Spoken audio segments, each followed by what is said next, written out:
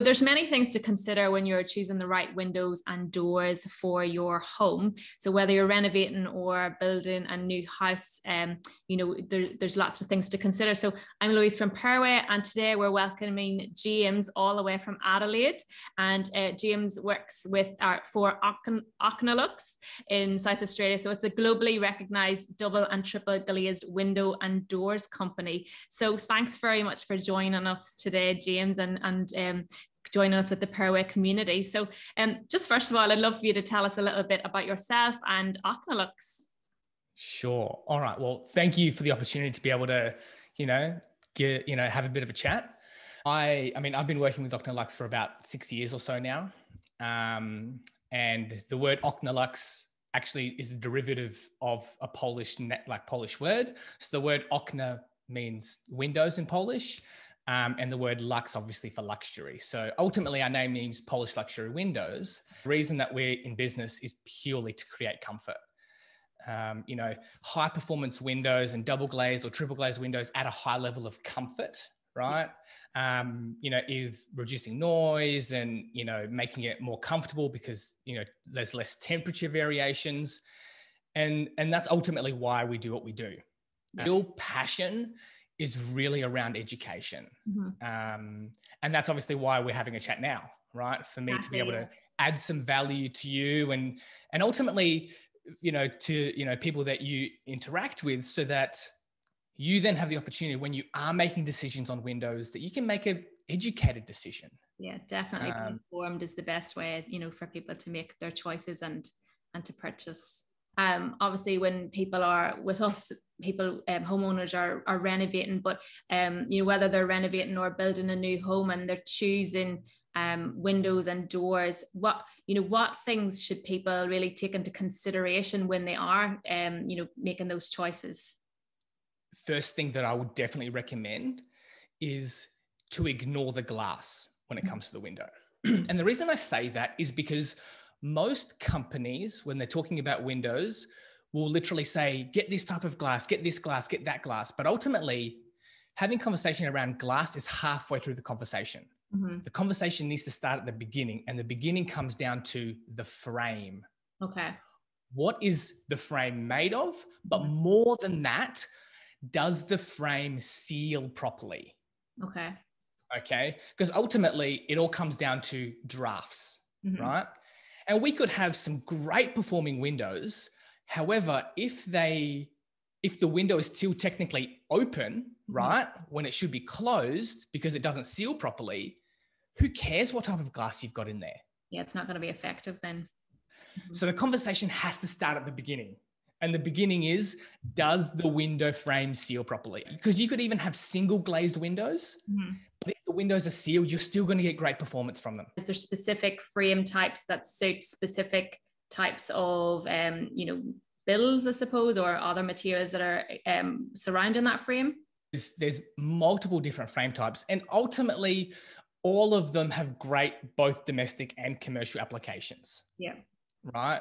So there's really going to be conversation around not so much if one is better in a specific design, but more so around, is one going to be performing better and is one going to be more economical?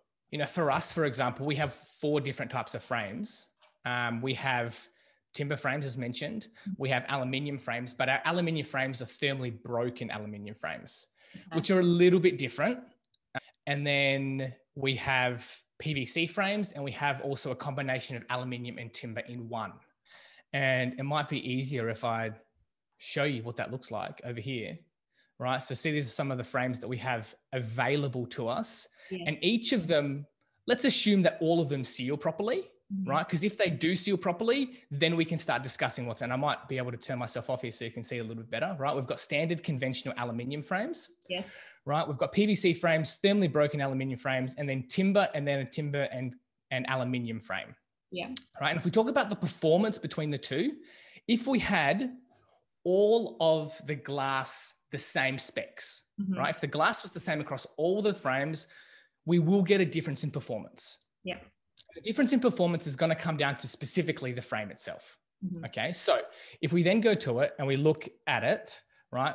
timber is really it's the best performing product, right? And that's where we will definitely start in relation to performance. So timber's up there, okay? Then PVC is a really close second, okay? From then we have thermally broken aluminium, and then obviously conventional aluminium that's not thermally broken. And just to give a quick understanding around the difference between thermally broken and non-thermally broken aluminium is that in a thermally broken aluminium frame, the inside aluminium does not come into contact with the outside aluminium. So as you can imagine, because aluminium is a metal, it absorbs temperature, right? If it's hot, it'll get hot. If it's cold, it will get cold.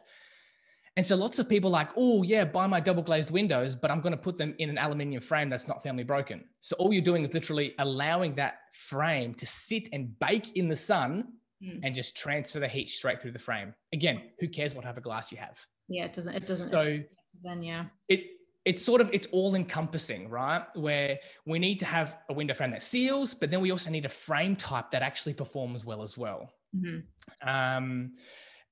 Ultimately, like I said, PVC is great performing. Timber's sort of a little bit better, but you have to look after timber, right? You have to look after it. Sometimes have to sing to it and oil it up, just so that it lasts. Yeah. And I will say that I'm probably the biggest fan of PVC because it's great performing. It's really cost effective. And there's no maintenance. And we can make it look like timber or aluminium. So to me, it's a really versatile product. So is one better than the other? Well, yes, because we're going to talk about the performance of that. And I've hopefully get an understanding around which one is going to perform better. But then I guess there's an element of then functionality around those windows. From our point of view, all of our windows will perform the same. Like they'll open the same way and close the same way. So to me, it more comes down to a decision around the frame type. Yep. All right. That's really interesting, James. Just I suppose things that you wouldn't take into consideration because like my husband Andy's the builder and I'm not, so I would just think, when you're talking about windows, I'll choose the double glazed and not considering those, taking those other factors into consideration. So it's a really good way to think about things. So as you said, then choosing the frame and making sure that that's the first port of call, and then the glass is further down the line. So the glass then, does that incorporate then whether it's double glazed or triple glazed, or can you talk about the benefits around that then? Think about our fridge, right? Yes. And we all know, right? We tell our kids all the time, like, close the fridge door because you're going to allow the cold air out and it's going to cost us more money, right? So we always make sure the fridge is sealed. Right? Who cares if it's insulated if it's not sealed properly or closed properly? So it first starts on the seals, then it starts talking about the actual insulation portions of it. And that's where the glass plays a part, right? The way you look at it is every single panel of glass that you're going to have inside of that window is just added insulation into the window itself. Right. What things should homeowners then potentially consider when selecting windows for that comfort and enjoyment? Obviously we've talked about the frames and the seals and the insulation. Yes. What's the bigger things to consider, I suppose? The whole idea behind comfort and having, I will say there's a difference between double glazed windows and high performance windows. Okay. A high performance window is going to be, properly sealed, a frame that's, properly insulated as well. And it might, have double glazing or potentially triple glazing in it.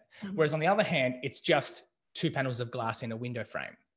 So there is, to me, a really big distinction between double glazing and high performance windows. The whole idea behind, upgrading your windows is, to me, the most important thing.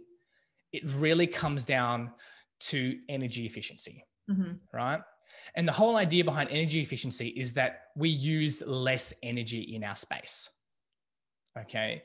And let's be honest, the cost of electricity, I believe, is absolutely ludicrous, right?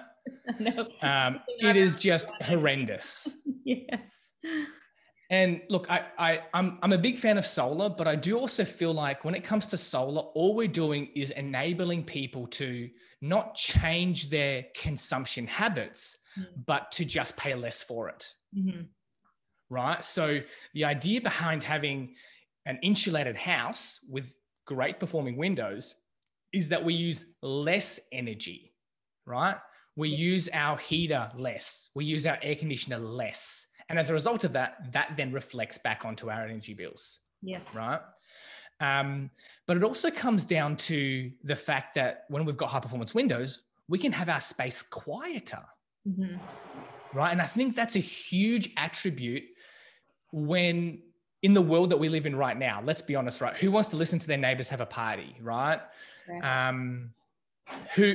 We have lots of like paramedics and shift workers as clients, because yes, there's a legal requirement that says you can't make noise between, 7 a.m. and, or 7 p.m. and 7 a.m. the next day, right?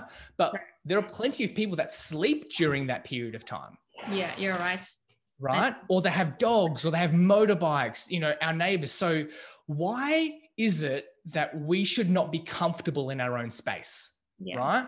Right. Where we have to turn the radio up or we have to turn the TV up just to drown out all the other noise. Also than that, because we've got extra glass panels and we've got a window system that's sealed properly, it's more secure as well. The noise reduction, the comfort to know that you're safe and secure in your home, and then obviously the all important one, the energy efficiency. So lots of things that people really don't consider. Like you said, exactly. He's getting a renovation and wants to install specific windows. Is somebody really putting that thought into it? No, they're probably just thinking, I wanted to I want to have a window to let this much light in, or I wanted to, suit the style of my home, but not actually putting the further thought into it to really see what the effects of that good choice at the beginning can have later on down the line.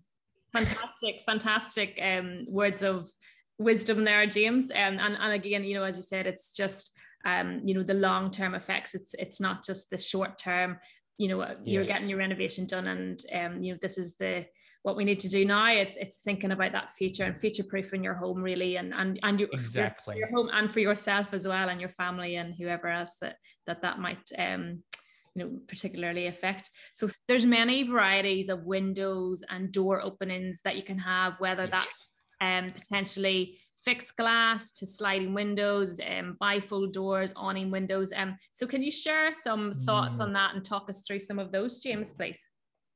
Absolutely. So one of the things, I guess probably one of the most common sort of window systems and sort of door systems are sliding systems, right?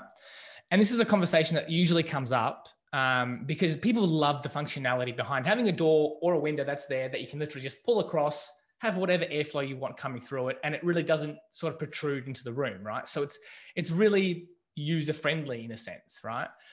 But the biggest issue around sliding is, again, coming back to my first point, is it's really difficult to make a window or door system seal properly when you have one fixed panel and one sliding panel that never come into contact with each other. So that's one of the really important things to consider. So there's always going to be a compromise. I will tell you, there's no perfect fix. And I'm sure you would understand that, right? Whenever you're doing any renovation, whenever you're doing any build, anything, there's always an element of compromise. You will not get everything that you want. Right. Okay. And so you need to be able to weigh up what is more important to you in those situations. So in saying that, it's not impossible to have a sliding system that seals properly. Okay. But obviously understanding that if one does seal, the engineering, the hardware that goes into it is probably going to be more costly than, one that doesn't seal, obviously. Like I love a sliding system, but again, it needs to seal properly. Okay. And that's really common as well with bifolds, because you can imagine with bifold doors, we've got like 4, 5, 6, sometimes 7 doors. And if you can imagine, those doors need to open nicely, right? But they also need to properly seal. And most of the time, people get more upset about the doors banging and hitting each other than actually caring about the fact that they're drafty. Okay. Yeah. And so again, there's a sort of compromise because you're using it and feeling it doesn't feel right. So people will make sure they'll change the frame to make it easier to move, but therefore compromise on the seals, right? And so it like from a user-friendly point of view, I think what sells is what's user-friendly, not what's always practical. If we think about an awning window, that's obviously a window system that will sort of push out from the bottom and push out. So, which is, I think, okay. But depending on the system of the frame, ultimately, I'm not a huge fan of them, to be honest, because to me, I love the ability of airflow. Right. And if we think about a window that sort of pushes out from the inside out, any air that hits the window is just going to circulate back out. We don't actually get that much airflow. We only ever get the small amount of airflow that comes in underneath the window. Okay. Yeah. So airflow to me is really important, right? And yes, you will get some, but you probably won't get as much as what you might if you were using a sliding system, for example. Yeah.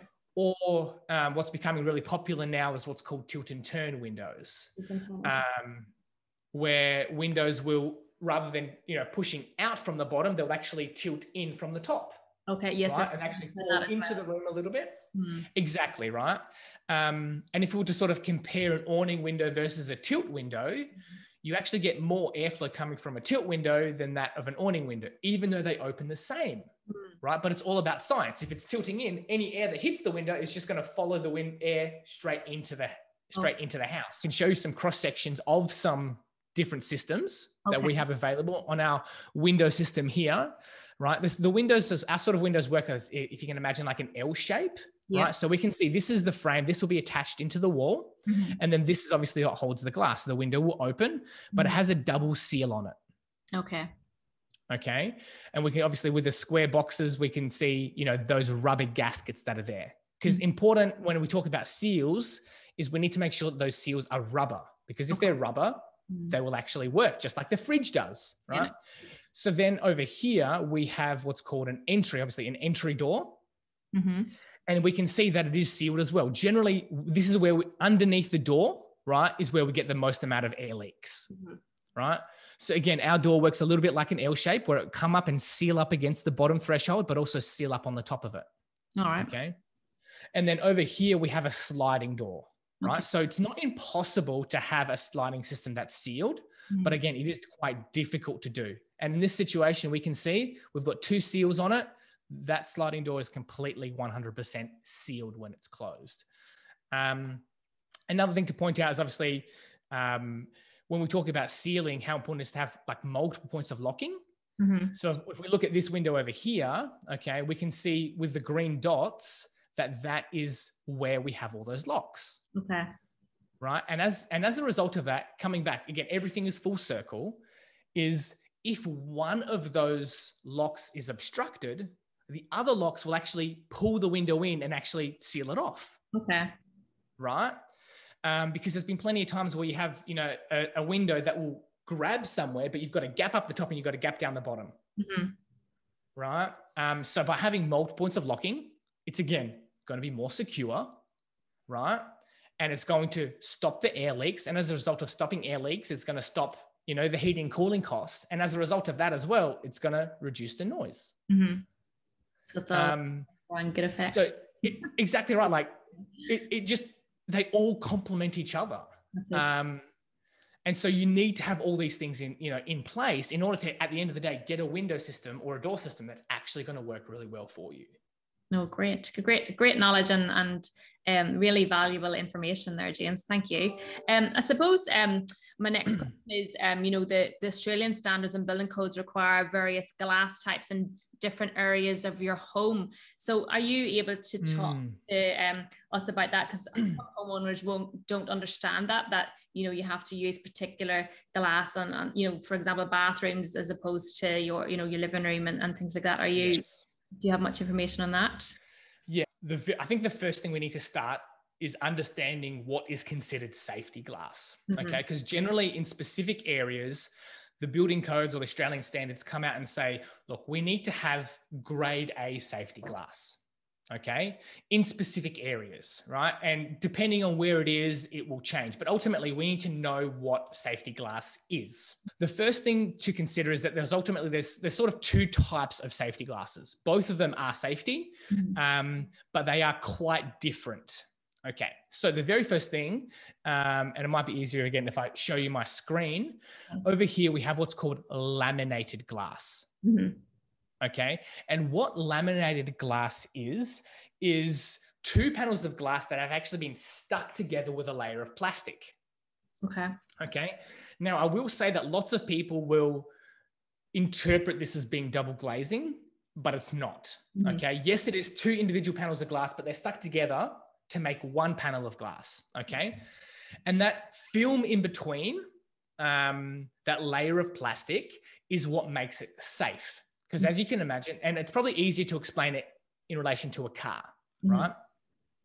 Where the front windshield of your car is laminated glass. So if a rock comes up off another car, right, hits the front windshield, yes, the windshield will crack, but it's not going to. But it won't fall out.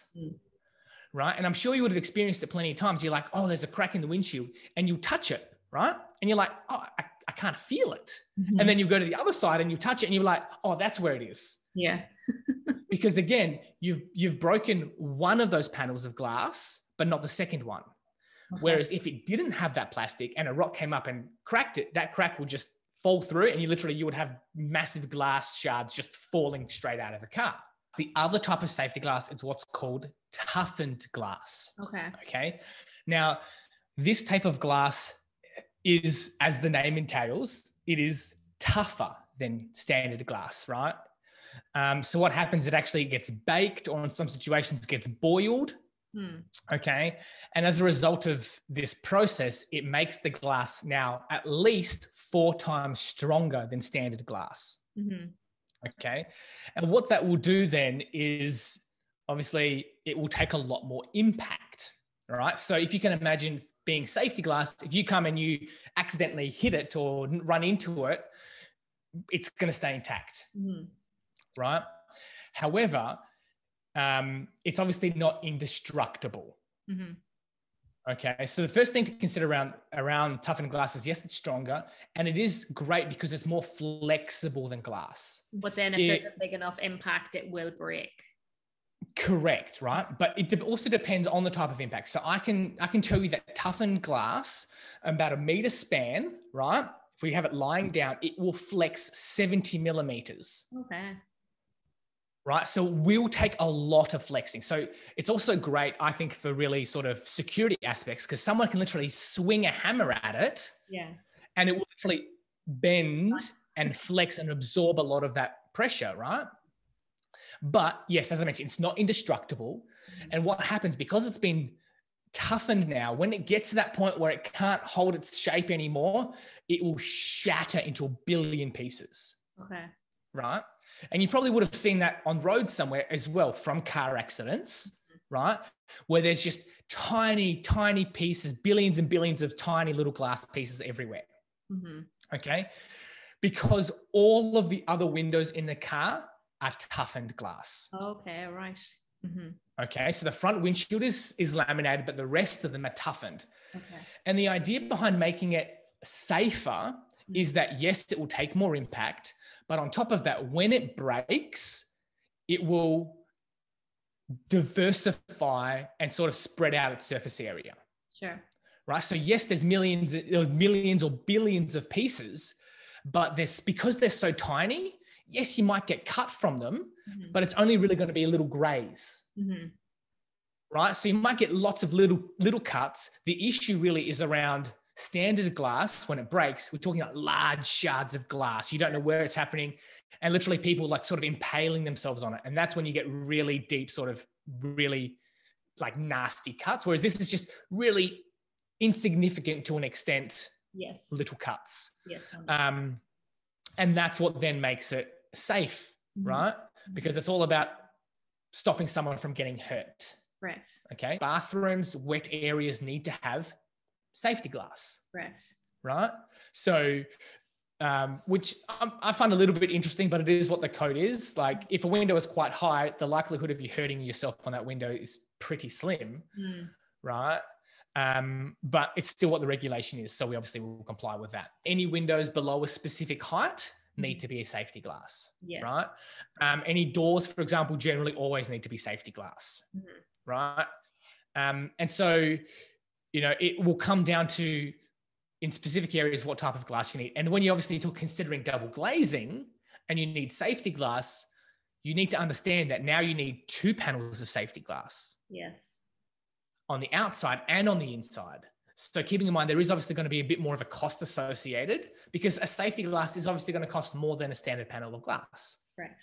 Is there anything else that you'd like to share with us today that you think our our homeowners would like to know about?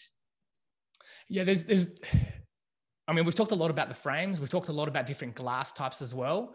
But there is still some really key things to look at when you're considering, you know, different window companies and the value that you're going to get from them. Yes. And that comes down to like special coatings on the glass that will make them more energy efficient. Okay. And then also the gas that's between the panels of glass. Okay. Both super important when it comes to the longevity of your windows and sort of the long-term performance of your windows. The very first thing I will sort of talk about is probably the gas. Right? Is, as you can imagine, right? I'm sure you would have experienced it plenty of times before. You have a cold glass of water, you pour it into a glass and you get water condensation right on the outside of it. Yeah. Okay. Because condensation is a huge issue when it comes to windows, right? When we've got really stark temperature variations from outside to inside. And the problem with condensation is that water obviously will help to grow bugs, right? And we're seeing, you'd be surprised how often we're walking into people's homes and we're changing their windows over, because most amount of condensation that you get is generally in your bedroom. Okay. Because while you're sleeping, you're letting off, you know, gases and you're letting off moisture in your air, you know, from your breath. And that's when we see really stark temperature variation. And as a result of water on your windows, we start growing mold, right? And mold is not safe for us to be, you know, breathing. And it's growing in the spaces that we are sleeping. Like we're spending 8 hours in generally our rooms minimum, right, per night. And to think that we've got literally windows that are now making us sick, right?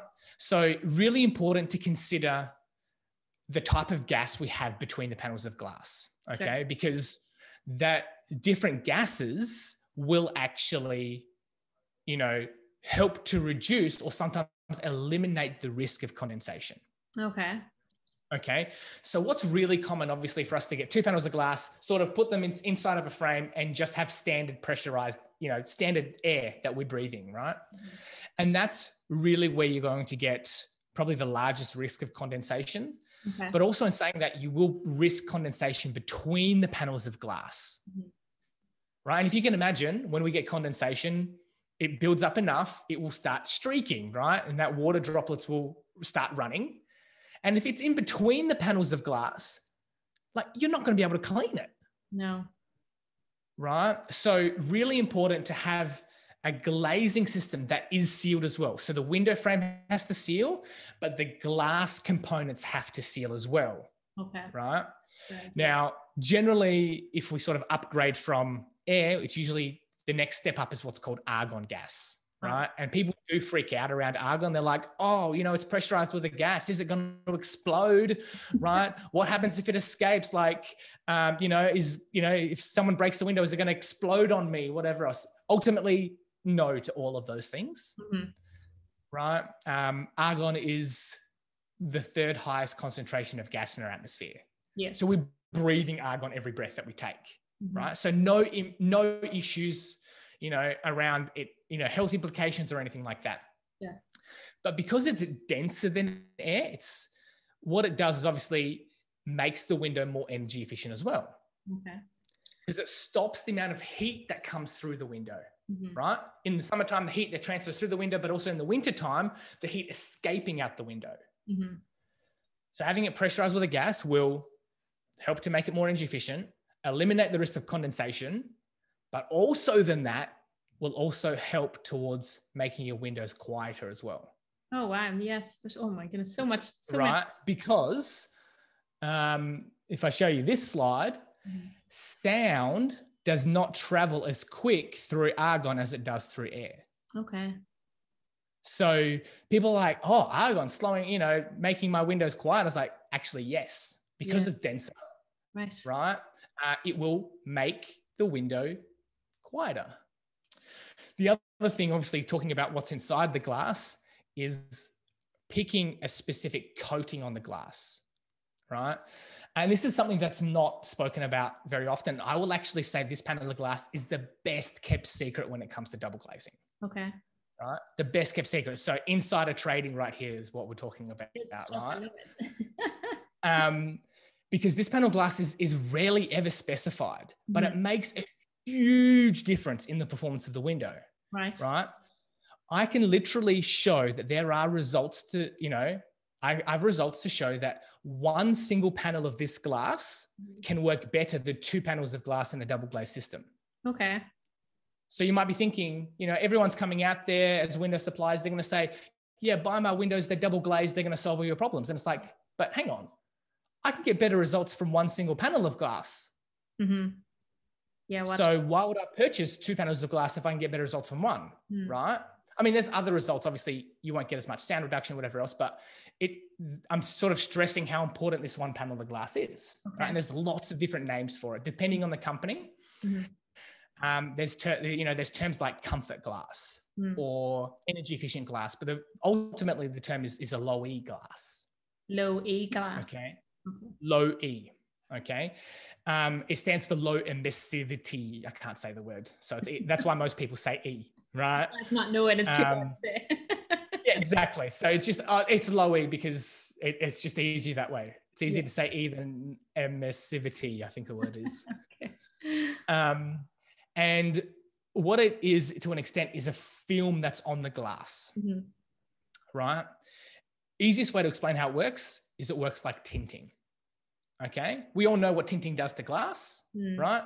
It stops the amount of heat that comes through it, right? But the difference with tinting is that tinting darkens the glass, right? Whereas a low E coating will reflect a lot of that heat, but it won't darken the glass. Show you sort of 2 panels of glass, both of them double glazed, and understand light obviously coming through them, because light travels in three forms. It comes in infrared. That's the heat that we get, right? Yeah.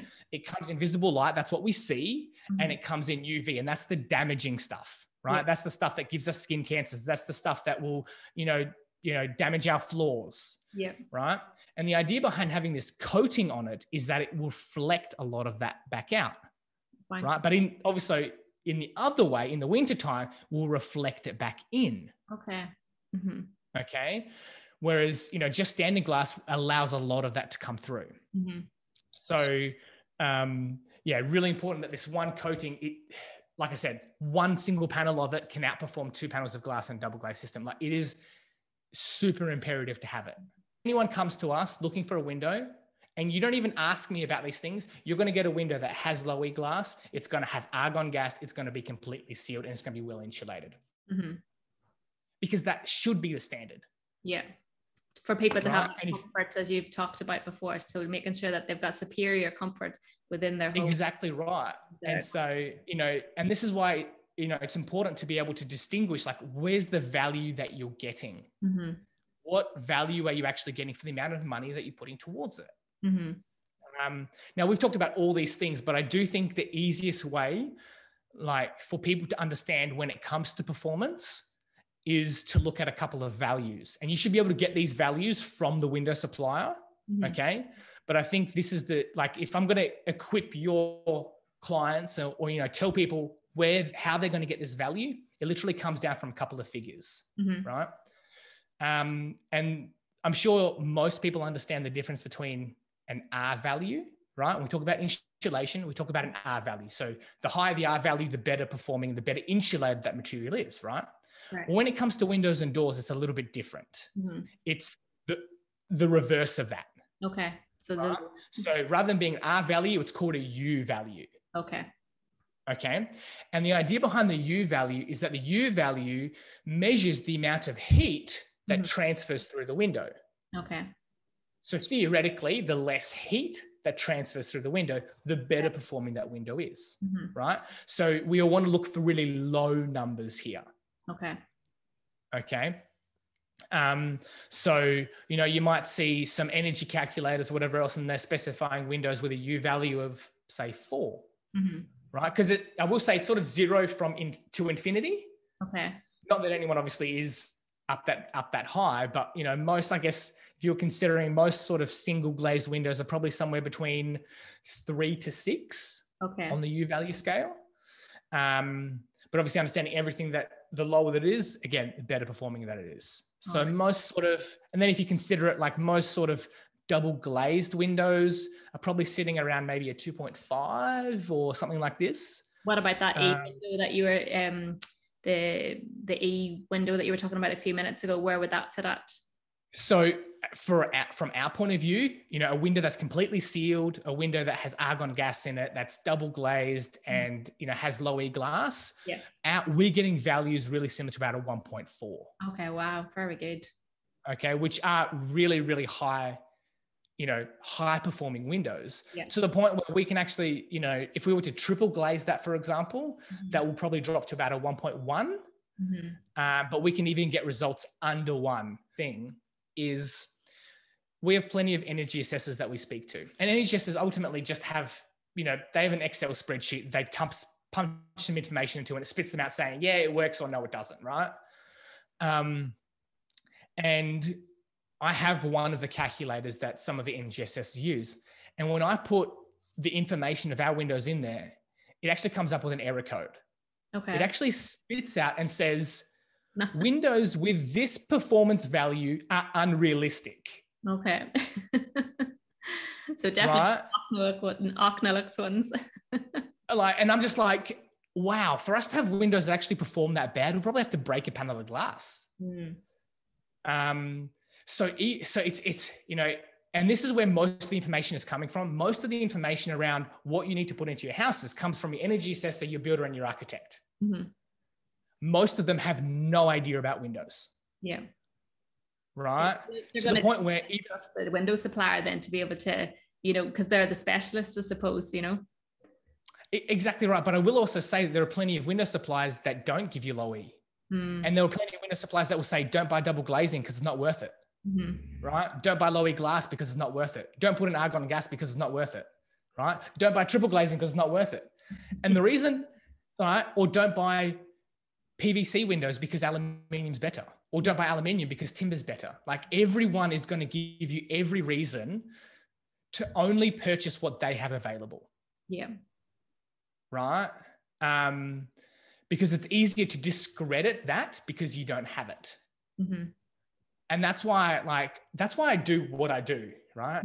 No, it's, you're definitely right, James. You know, it's the information that you've provided today, you know, as I said, it's just beyond valuable because people are now, you know, have this information that can really make an informed decision whenever they're approaching whatever window supplier it is. They know they're equipped now with the questions to ask and like that, you know, if things aren't lining up for them, then they understand then potentially those specific windows they don't supply them, and it gives them then that option of going elsewhere and, you know, not trusting that one person and what they say. You know, it's given that the education to assist with that, you know. So it's that's fantastic. Thank you. If people obviously come to us with different budgets in mind, and you know, for somebody to really, you know, have, you know, low budget, middle range budget, or high end budget, if you know, what could you advise the best windows, if this is even a question that can be asked, you know, for each of the different budget ranges? Again, it comes down to perception. And to me, I ultimately feel like if you're having to purchase windows anyway, purchase ones that are going to give you more value. So if we are, and this is, I mean, budget's one thing that we can really work with. You'd be quite surprised actually how economical we can be, right? I've talked about all these wonderful things. And for most people, they're like, oh, that's like the top end. And yes, it is the top end, but that doesn't always, like, the price doesn't always merit that, yes. Right? For us, our goal has always been that this is a product that is a basic necessity, right? This is not a luxurious product. For us, it was always about bringing a product that is accessible to everyone because it's a basic need. Correct. Everyone has a basic need to be comfortable in their own space, right? But obviously understanding that generally to have something that's a bit better does cost a little bit more, right?